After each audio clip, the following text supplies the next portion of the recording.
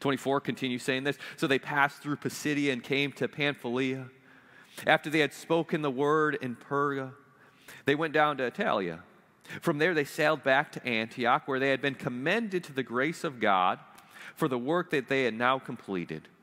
After they arrived and gathered the church together, they reported everything God had done with them, and that he had opened the door of faith to the Gentiles. And they had spent a considerable time with the disciples there in Antioch. So this is Paul and Barnabas, their first missionary journey. They get sent out from Antioch. Antioch was like their new life. It was their sending church. It was their church that they became leaders in. They learned how to disciple other people. They were then sent out. And they go to all these cities to tell people about Jesus. They tell people, hey, Jesus is the King of the world. He has the power to restore. He has the power to heal. And they would go to cities, and some people became believers. Some people said, I'm in. Sign me up. I want to follow Jesus. And then because of either persecution or because they said, okay, we've planted the gospel here. We're going to move on. They moved on to the next city. And then they would tell more people about Jesus. And then they'd get persecuted. And then they'd get kicked out. So they would go to the next city. Eventually they get to Derbe. Instead of going back from Derbe to the end of the road, instead of taking a straight trip back from Derbe back to Antioch, they actually circle back, going out of their way to revisit all the disciples that they had made in all those cities, and they start churches in those cities. They were church planters. And one thing I want you to see is when Paul and Barnabas, when they went to these cities, when they planted churches, you know what they didn't do? Like, they didn't look for a building, okay? They didn't look for a building. Now, sometimes people are like, oh, so you start churches. So you help leaders find churches? Like church buildings? I'm like, no, we don't build church buildings. No, we don't like just help church leaders like find a nice cool venue for them to, organize worship events. Like, that's not what we do. We train leaders to learn how to share their story, to learn how to share the gospel, learn how to contextualize the gospel, to serve their city, to be a visible, tangible representation of the good news of Jesus, to make disciples, to train those disciples to make other disciples, to support one another, and to carry the mission on in their city. And so, yeah, we don't build buildings, and we don't even set up worship experiences. We plant churches. And so when Patrick says that we have a vision of planting 500 churches, it's like, what does that even mean? What constitutes a church? Have you ever wondered that? Like, does a church need a building? Does a church need to be this certain size in order to be a church? Well, this is how we define a church. In case you're wondering, I've wondered this question for a long time, but this is what a church, this is how we define a church. We're talking about planting 500 churches. This is how we define a church at New Life.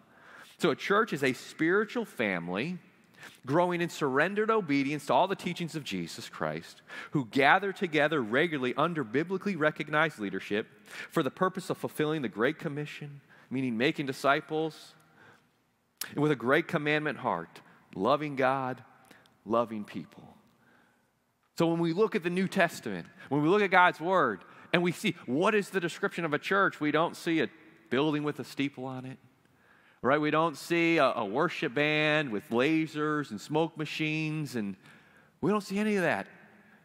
We see a network of people that are following after Jesus, that are inviting their friends and their families to be a part of it, and developing leaders and sending other leaders out to start more spiritual families. And in order for that to happen, the Apostle Paul and Barnabas, okay, they had to take great risks, right? They had to leave home. They had to train people and tell other people who didn't like Jesus about Jesus. They ended up being persecuted. And at New Life, we're committed to taking great risks like them. And so are our residents. You saw in that video Jeff Sadler planted a church in the Portland metro area. He's got 6 kids. Like, who plants a church when you got 6 kids? He recently retired, 25 years in the Air Force. He's got to figure out, so what do I do next with my career and my retirement? How do I pay to feed all my family members? And he says, well, God's calling me to plant a church, and I know it's not a great career move, right? I know there's no guaranteed income here, but if that's what God's calling me to do, Jesus, if you're the good shepherd, I think the safest thing I can do is to take a risk and plant a church. Joe Cartwright, saw him in the video, last guy in that video. He's got 3 kids. He's been working at churches for the past 10 years. Most of the churches couldn't pay him. So he's just worked at odd, jobs like at Target. He's been driving Uber and DoorDash. In fact, this past year, he moved him and his family into an RV because that's what they could afford in order to participate in our residency, get the training in order to plant Chase Church in Wilson, North Carolina. They're taking risks. They're taking risks, and they come here to New Life, and they say, yeah, we want to take risks like New Life. They come here to the building and say, you guys take risks. Yeah, we are a church that takes risks. That's why we bought an old Budweiser building that we're sitting in today. Right? And when we proposed this idea, people were like, are you crazy? This doesn't make any sense. Why would you build a building where you're going to be portable for the rest of your life? Like hanging out with church planters, I hear this all the time. We can't wait until we have our own building so we don't have to set up and tear down all the time. We built a building where we would set up and tear down every single week. That's crazy. That's a risk. But we do it because our church leadership said, what is the best way that we can be a steward of the resources that God has given to us? Would it be to build a traditional church building that's maybe used a couple times a week? Or would a better use of our money and our resources be to build a sports complex, a community hub, where hundreds and thousands of people are able to use it every single year?